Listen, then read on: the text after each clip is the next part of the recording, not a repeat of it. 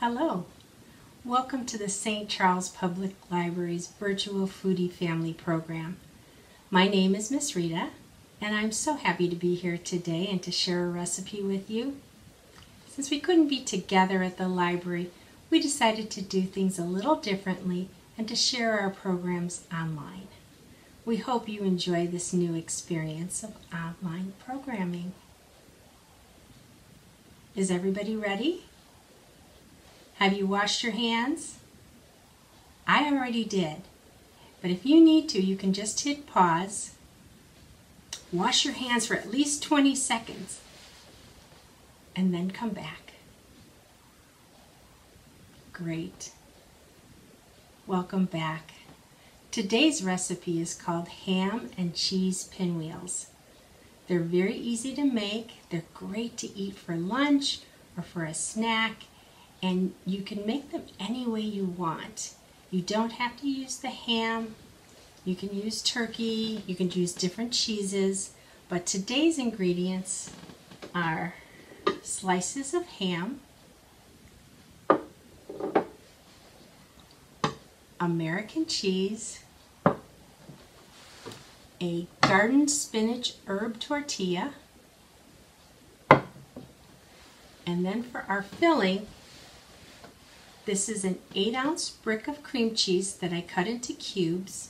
This needs to be softened, and you could do it two ways. The first way would be to put a saran wrap, a plastic on the top, let it sit for about an hour on the counter, not more than 2 hours. If it's more than 2 hours, it's not safe to eat. The other way would be to microwave it. And you just want to do about 10 to 15 seconds. You just want it soft. You don't want to make soup. Okay.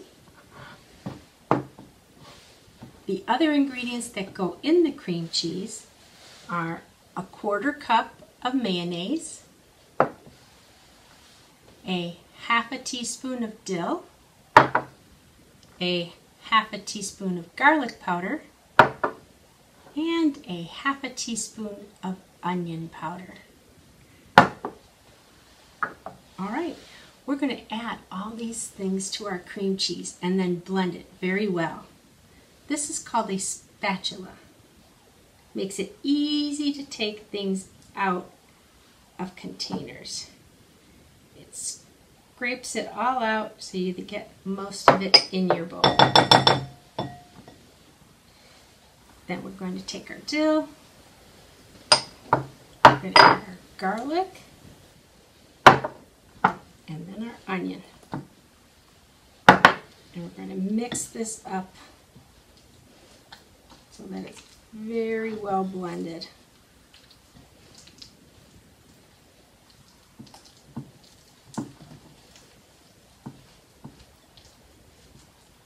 Wasn't that easy?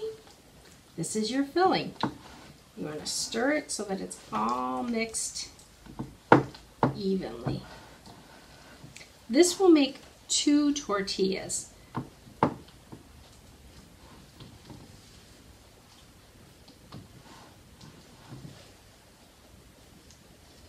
Okay. That looks about right. We're going to take our tortilla and put it on a cutting board. We're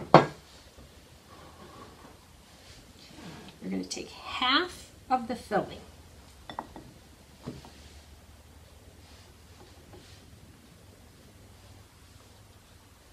And I'm going to use this tool to spread it.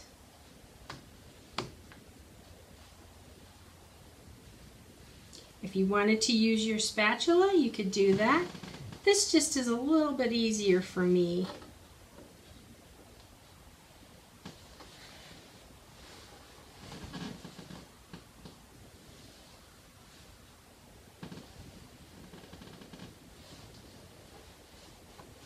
And you want to get this cream cheese all the way to the ends. Because what this is going to be is this is going to be like a glue that holds it together.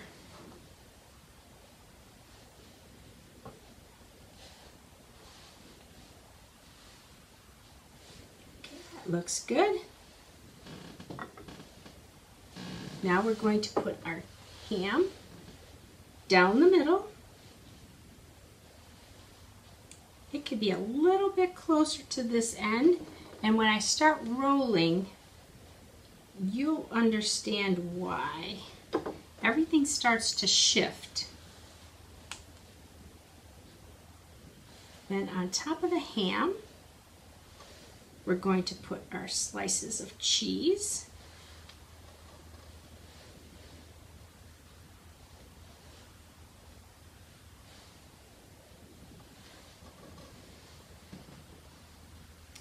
And if it's a little bit extra, you could just cut that off.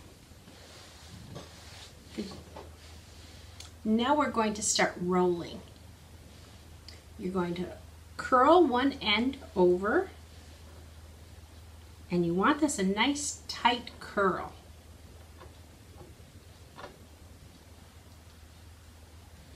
It doesn't have to be perfect. The important thing is how it tastes.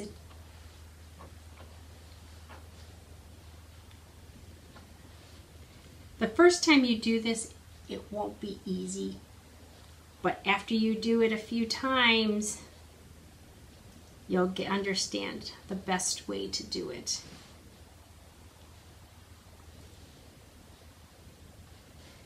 Okay, and we have our ham and cheese pinwheel ready to be cut. Now, as I said before, you're going to want a grown-up to help you cut it. The other thing I wanted to tell you is what I found to make this a little bit easier is to wrap this in plastic wrap and put it in the refrigerator for a few hours or overnight. It makes the tortilla a little bit softer, and the flavors in the filling seem to blend together really well that way. Okay, now we're going to take our knife and you're going to cut off the end, because the end has empty spots. You're going to make 1-inch slices.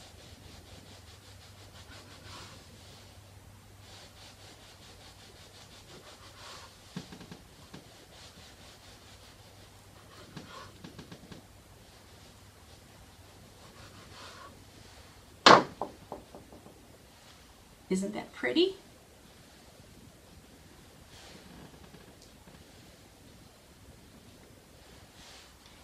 The other thing is, if you put them in the refrigerator before you cut them, the cream cheese will get a little bit harder. And I wanted to show you, I've made a platter here. This is our ham with the American cheese pinwheel. And then over on this side is a tomato basil tortilla with some turkey and some Munster cheese. And then I also put a leaf of lettuce in there, and that'll give it a little bit of crunch. Well, I hope you enjoyed today's recipe. Check back monthly for new videos, or subscribe to receive notifications of all of our programs. Thanks for joining us for Foodie Families. See you soon. Bye.